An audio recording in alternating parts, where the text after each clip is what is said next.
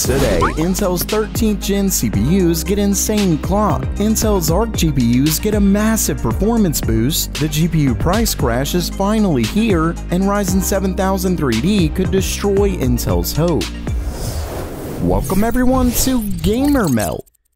First up for today, it looks like Intel's next-gen Raptor Lake is set to get some wild clocks. In a new tweet from known leaker Ryzen, Intel's upcoming CPUs come with even faster clocks than the current 12900KS. And of course, Intel's Special Edition is heavily binned to get a very impressive 5.5 GHz. According to Ryzen, 13th gen will get 200 to 300 MHz higher, meaning we could be looking at a CPU that gets up to an unreal 5.8 GHz. What's really interesting about this is that Intel has already confirmed that Raptor Lake is set to get even more cores, so next-gen CPUs could literally get up to 24 cores at 5.8 GHz. Of course, that's likely a single-core boost clock, but that's still a big deal. Even if it gets a little over the 5.2 GHz clock of the 12900KS across all of its big cores, it could be a very nice performance boost. The real question, I think, will boil down to power draw. Either way, let's just say that Raptor Lake is looking even better than I thought, though their GPUs are even better than that. But before I get to that, why aren't you at Micro Center? Okay, you're watching this video, but right after you should run there because they've sponsored this video to bring you an amazing deal, or deals. Either way, you all know Micro Center is the ultimate place for building your PC. I mean, they actually have physical stores, along with everything you'll ever want for your build. From their glorious wall of motherboards to cases, memory, and even water cooling. And today, they're offering the ultimate deal. For starters, they're giving $50 off select new CPUs. Plus, you can get another $20 off when you choose a select motherboard bundle. But wait, there's more! Micro Center is also offering a $25 coupon when you submit your build to their build showcase. That's as much as $95 off. So don't wait and visit my link in the description to get the deal.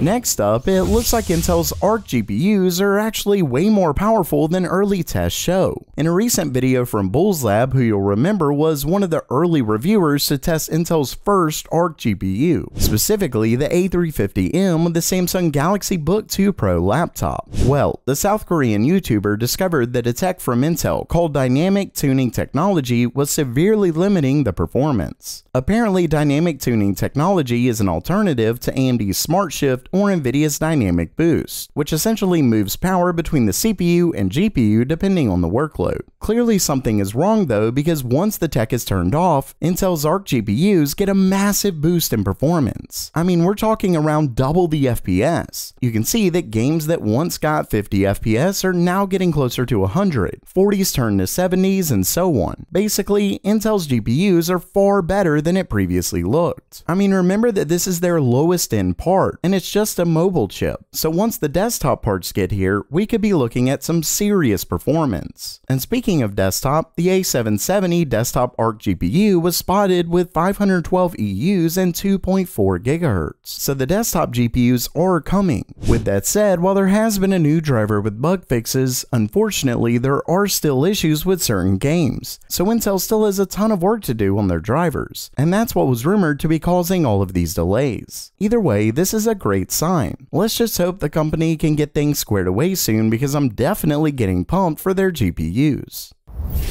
Next up for today, remember a recent story that I covered from analyst John Petty of John Petty Research, where he claimed that a GPU price crash was probably coming. Well, it looks to already be here. In a new marketing campaign from NVIDIA, the company is touting that their RTX 3000 cards are, quote, restocked and reloaded. And of course, this is a pretty terrible slogan. I mean, cringy names aside, they're bragging about actually getting stock a year and a half after the release. NVIDIA says in their material, GeForce RTX 30 series graphics cards are now available. Get the ultimate play with immersive ray tracing, a huge AI, blah blah blah. The big news is that a ton of GPUs did in fact get released, and prices seem to have dropped all over. Not only that, but there were even reports of some being sold at MSRP. Of course, if you can't find anything at MSRP, I personally wouldn't recommend it because next-gen cards are coming before long, and this very well could just be the beginning. We all know this wasn't done out of the kindness of Nvidia's heart. They'll sell GPUs for the highest price they can, so simply put, they're getting more stock and seemingly less demand. And like John Petty stated, this could come back and bite scalpers. Fingers crossed.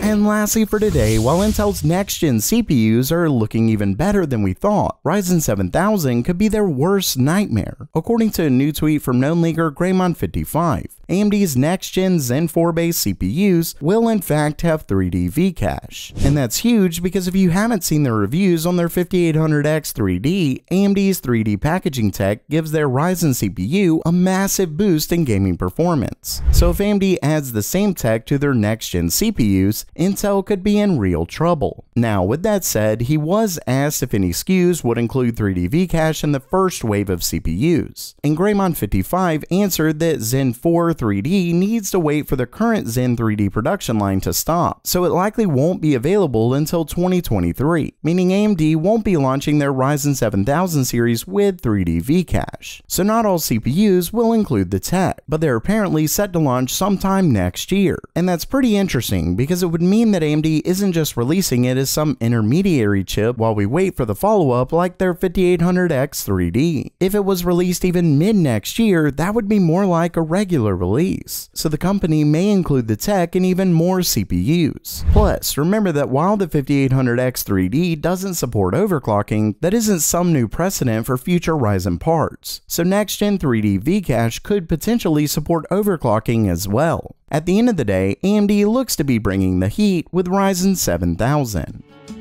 So while that does it for today, are you pumped for Ryzen 7000 3D? Or what about Intel's upcoming desktop GPUs? Let me know down in the comments below. And if you liked the video, please subscribe. And as always, have a great day.